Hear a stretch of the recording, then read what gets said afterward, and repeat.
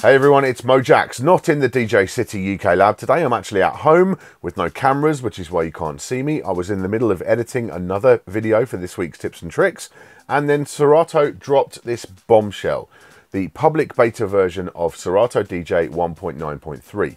Now this version is notable for one big reason in particular, and that is it incorporates Ableton Link. Now this is something from Ableton Live. It's basically a technology that allows you to synchronize the BPM and phase information between different versions of Ableton or different bits of software that work with Ableton Live across a network. So it can be a wired network or a Wi-Fi network, you know, ad hoc network that you have created.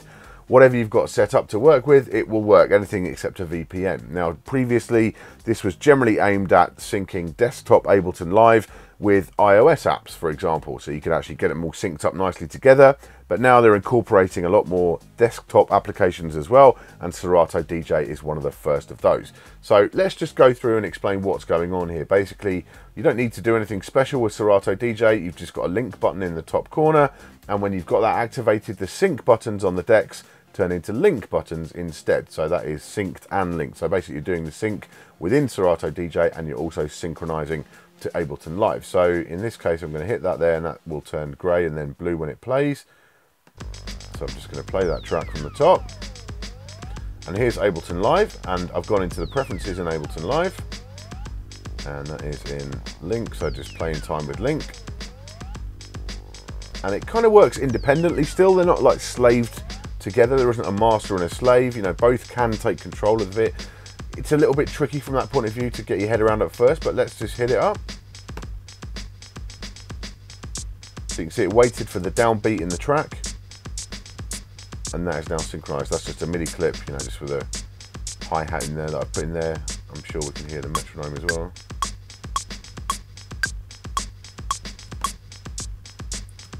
And yeah, totally synced. And we can move up and down the BPM. If I leave Ableton there open at the top, you can see the BPM is changing. As I'm changing the BPM in Serato DJ, and they're staying pretty much locked. Now, as it stands at the minute, it does seem to be feasible to kind of knock it out of sync. If you're a Serato DJ focused performer, you're not an Ableton Live focused performer, really you want Ableton to follow along all the time. But if I'm hitting, I've got quantize on there, if I turn quantize off and just make a mess of it, now obviously that downbeat is off. It's not correct, so let's go back in and just hit link again. And now it's back to the actual phase that it should be. So this is really straightforward to work with and actually set up. That's the interesting thing about this. This is not a tricky thing to get going. You just have both applications running. You need version 9.6 of Ableton Live. That's the regular version, the suite, and also, interestingly, the intro version as well. So if you've got the basic version, it will also work with that.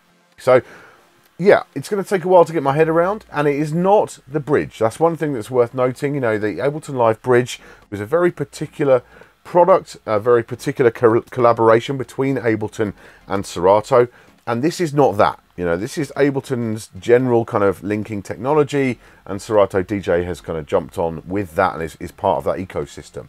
And the other thing that is missing compared to the bridge is that you don't have the mixtape functionality. I know a lot of people do miss that. Unfortunately, it looks like that isn't coming back. Certainly not in this release. Maybe it may never come back. That might be a technology we've lost forever, but fingers crossed still on that one. The other thing you could do with this link technology as well, you could link multiple instances of Serato DJ on different computers. So you could have two different computers running and have the BPM information and phase information being sent between those over a network as well. So there's a huge amount of potential for growth here. It's very exciting. Now, of course, it's not just about one feature. In any new version of Serato DJ, there are some other things as well. There's your bug fixes and so on. They have expanded out the SP6 sampler, and it's now an SP8. So we'll be playing with that in a bit more depth in a future episode. And they've updated the MIDI mapping as well, so you can actually go in and just made it a little bit more visible, a little bit cleaner to work with. I'll just hit a button there. Yeah, you can see it's actually giving you just a nicer display to look at when you're doing your MIDI mapping, which is great. So that's all in there now. This is version 1.9.3. As I say, this is a public beta version. This is not finished software. As always, I've got to reiterate to you, if you want to play with this, play with it in your own time, at home. Do not play with it in the club until it gets to the final release version, because there's bound to be some bugs in here. This is new technology, especially with the Link stuff. This is all new stuff that you've probably not used before, and certainly hasn't had a load of testing from the general Serato user base. So just make sure you're playing with this at home. Don't rely on it for mission critical stuff, but there's a massive amount of potential here, lots going on. So I'm really excited to play with it myself, and I'm sure a lot of you will be as well. If you own Ableton Live and you own Serato DJ, now is the time. Jump straight in on that public beta, start playing around at home, and let's see if we can come up with some really creative uses of this. Thank you for watching today. Make sure you subscribe for all our future tips, tricks and product reviews. I'll see you soon.